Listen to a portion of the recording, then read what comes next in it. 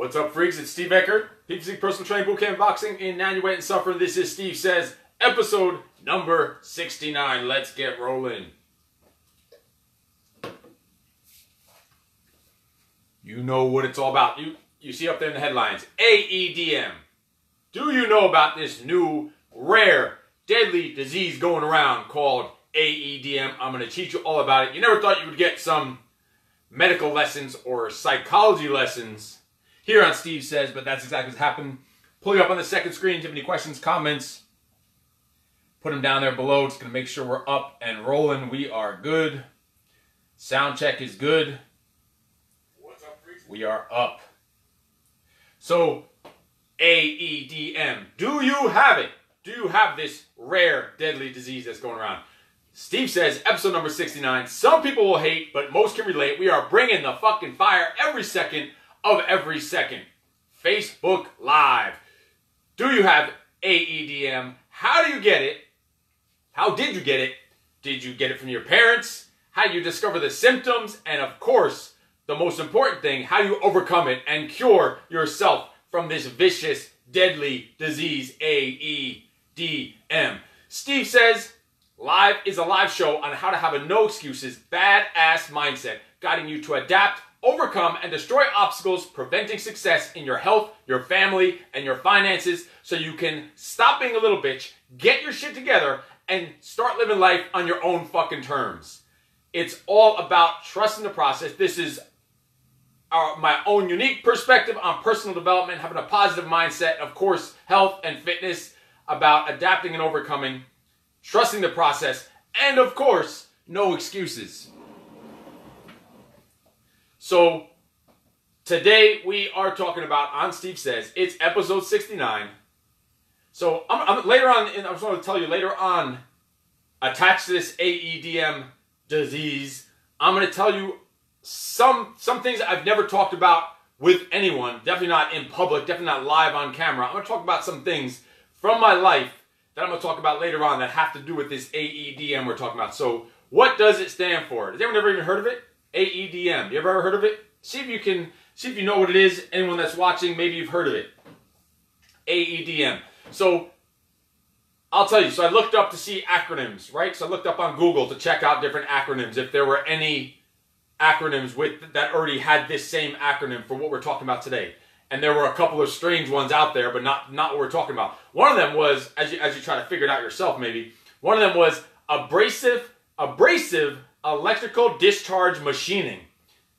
I don't know what the fuck that is. It's AEDM, a different version of AEDM obviously, but abrasive electrical discharge machining. I don't know about you, but to me that sounds like some kind of sadistic porno movie or some shit like that, or a medieval mutilation torture device technique or some shit. But that's not that far off of what a real AEDM is. Austrian electronic dance music. I saw that as one of the acronyms online also. Austrian electronic dance music. And the porno movie, abrasive electrical discharge machining. Whatever the fuck that is, I don't know. But that's not either of them is what it is. So there's a few other ones, but AEDM, what does it stand for? So you are now witnessing groundbreaking medical and psychological breakthroughs in science here on Steve Says, episode 69. So first talking about a porno movie, then episode number 60, whatever. We're going to keep this on track. We're going to stay focused, on track. Family show. So AEDM, we're all guilty of it at times. AEDM is your automatic excuse defense mechanism. And every one of us has it and has been guilty of it at times. And it is a disease taking over the county, taking over the nation, taking over the world. Your automatic excuse defense mechanism. You've heard it first here on Steve Says. It's actually a unique, it's not even a creation because this exists. This is like true to it. Of course it needs some more studying and more science and lab work or whatever, but we're all guilty of it at times. So what is AEDM? What is the automatic excuse defense mechanism? So say you start talking to someone, right? And you just start speaking, you say a few words, and they might feel that the rest of your words that you're about to say might be something that hurts their ego or their pride, or maybe their personality will be questioned or their character will be questioned. They just think that. Whether it's true or not, it doesn't matter. And they will automatically have a response to you without thinking. And usually not even hearing your entire statement, usually cutting you off, and you might not even be saying anything about them, you might not be saying anything bad, maybe you are saying about them, maybe it's a question, but they're going to cut you off, and it might not even be about them. They don't even wait to hear what the details are, or any more information, and AEDM kicks in. It's automatic. It's part of human nature. There's nothing you can do about it. Well, there is, we're going to get to that, but if you're not conscious about it, and you're not aware of it, and you didn't know it exists, now you do know it exists. You start speaking, and it's hard to explain. I'm going to give you some examples in a second, and I'm going to go into some deep personal examples later on. As I told you, some personal things, and that's a serious note that I've never talked about ever in my life. I'm going to talk about later on in the show. So we'll get to that in a minute. And that's on a serious level. That's not like on a trick question level. That's like some deep, serious shit we're going to talk about in a little bit. But it's when people feel the need to defend themselves, even before there's anything that needs defending. It might not even have anything to do with them. It might have something to do with them. They may be guilty or not, but that's regardless of the fact. It's when they need to defend before it even happens. Before there's even a chance they could possibly be, I don't know, a suspect or questioned in this situation. It's a fucking automatic deflection of blame. Automatic. And if you start looking for this, as I explain this, you're going to start seeing it in your day. You're going to be like, holy shit, there it is. It happens all the time. The sad part is, it happens a lot with kids, but even fucking sadder than that, it happens with adults even more because it's just ingrained into them as kids and they don't lose it as adults. We're going to get into all this. So it's an automatic deflection of blame. And again, it's hard to explain, but it's easy to understand. And it's easy to see it when it happens. So start looking for it. You're going to see it. It's a subconscious, automatic excuse defense mechanism. Because listen, we're not fucking humans. You might think you're a human. We're not fucking humans. There's no system. We're not humans. We're fucking machines. Everything, all the systems in our body, it's just automatic. There's nothing you could do about most of it. And think about it. Your breathing, your eyes blinking, your heartbeat, your blood flow, your body. And that's, the real automatic systems of the body. But then human nature and body language and facial expressions you make. Even when you go and eat something, your muscle's not even fucking human muscle. You're a machine. You are what you eat. You take on the traits of what you eat. There's so many systems and mechanisms, and in the body, it's a machine. You're not even human. You are a fucking machine. You heard that here first. Another breakthrough in science. So AEDM is just another system of that machine. The automatic excuse defense mechanism is fucking sickening to a point. We all have it, but some of us have it to an extreme, and it's fucking sickening at the levels that some adults have this.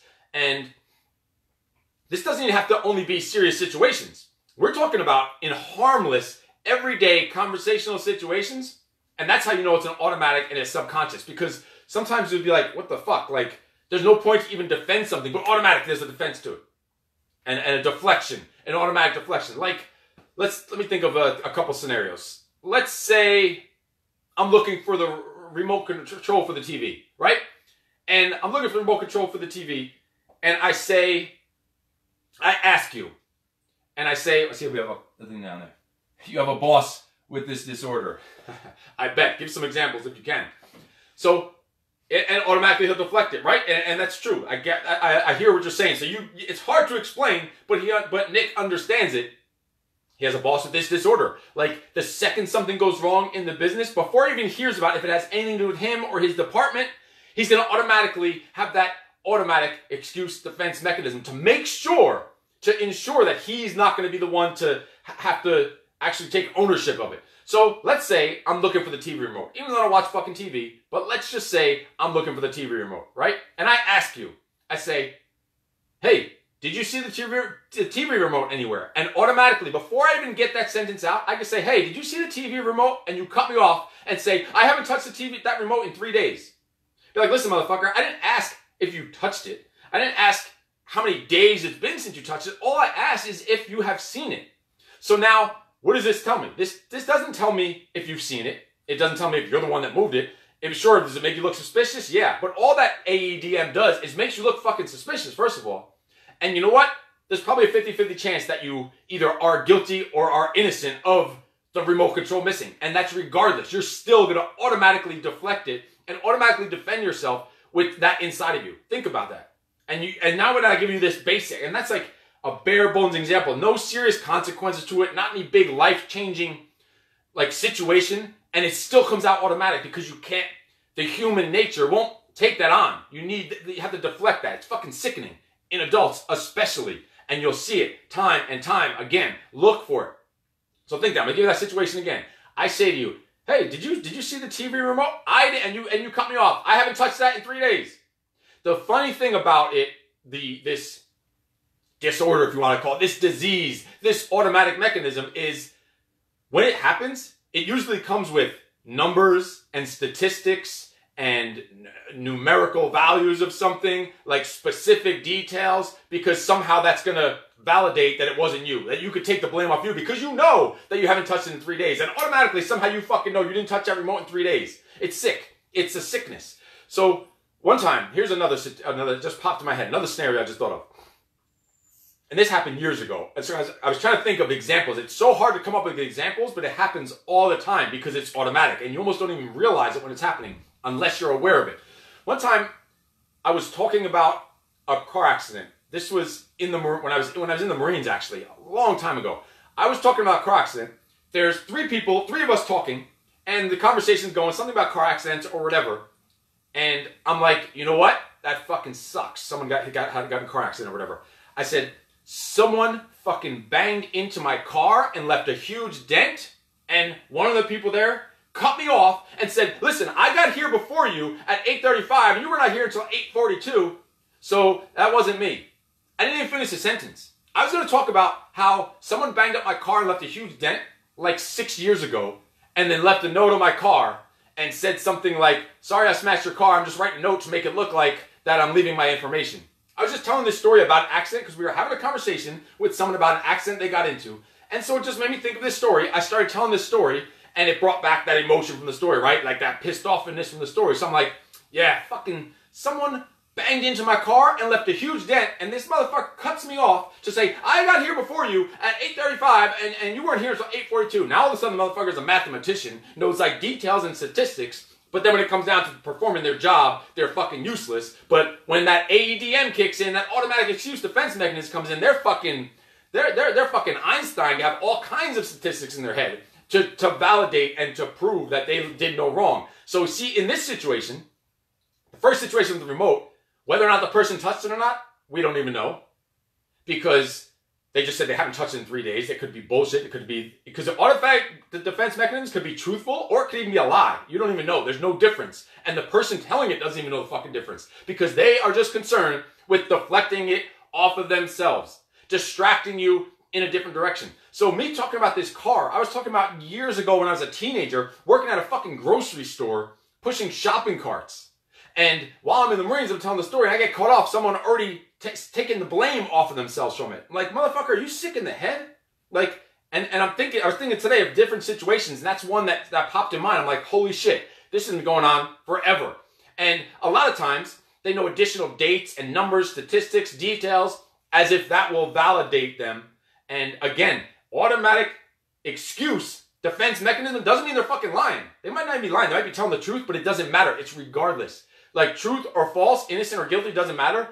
Probably a lot of times they are guilty, but it really doesn't matter. It could be 50-50. It doesn't matter. It will come out automatic. Whether or not, even if they're innocent, it comes out. They have to defend themselves. If they're guilty, it comes out automatically. They have to defend themselves. And you can't even determine the difference between the two because it comes automatic. It's just your human nature. So, and in their brain, they know they just need to deflect it off themselves, so it comes out as if it's true, because they got the statistics to back it up, right? The crazy thing, it doesn't matter if someone's innocent or guilty. Once this fucking excuses activate. They activate those excuses, it's fucking automatic. And sometimes the response will have nothing to do with the fucking situation. Like, you could be talking about something and asking a question, and the response is something from left field that has nothing to fucking do with what you're talking about. And you're like, what the fuck? And that's just... And you know, and they will fight to the death over it, even though their response has nothing to do with it. And that's all part of this same excuse defense, that it's just an art of deflection, an art of distraction, distracting you from the point to take it away from them, take the attention off themselves and put it any fucking direction, even if they bury someone that's fucking innocent because of this. And the root cause is people are approval fucking seeking and blame deflecting, and they want to distract and take attention off themselves. Why?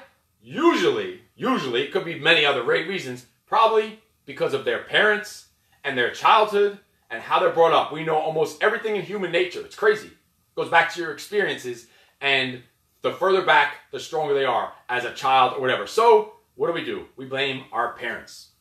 So I am here to tell you today, cut that shit. It's time to stop blaming your fucking parents. If you're an adult, you're a fucking grown-up, it's time to stop blaming your parents for all the shit they did to you, no matter how fucked up they were, and now you're 30, 35, 40, fucking 50 years old, and still acting like a fucking douchebag because your parents were fucking mean to you when you were 7 years old.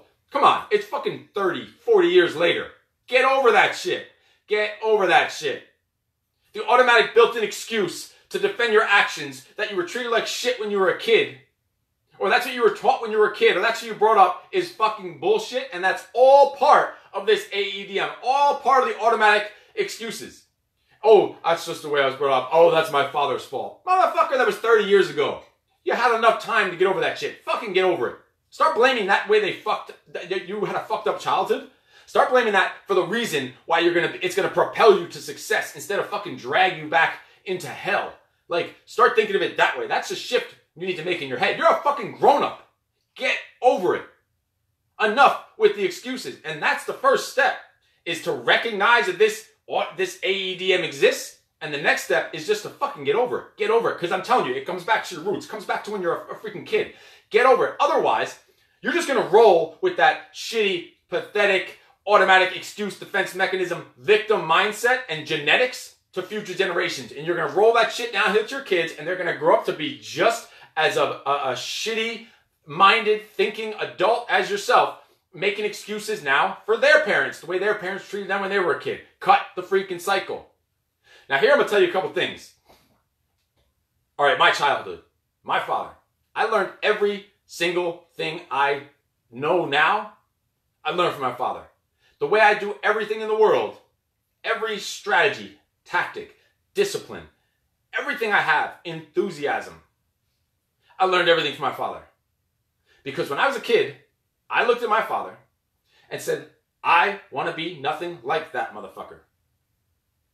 So I'm going to, and you know what? This automatic excuse defense mechanism, I use that for having a shitty childhood. I'd probably say in the Marines, maybe it got cut a little bit, but not really solid until I had a kid at like 30 in the 30s. So think about that. All those decades of just bullshit. You're an adult. Stop fucking blaming your childhood.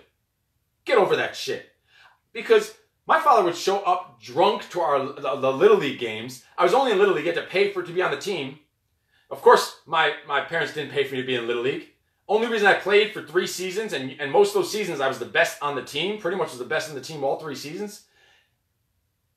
The coach called me up and asked if I want to be on the team, and the coach paid for my Little League season for me to be on the team to get the uniform and all that shit you needed to have. Because my parents weren't paying for that shit. There's too much alcohol and cigarettes to buy. How could you pay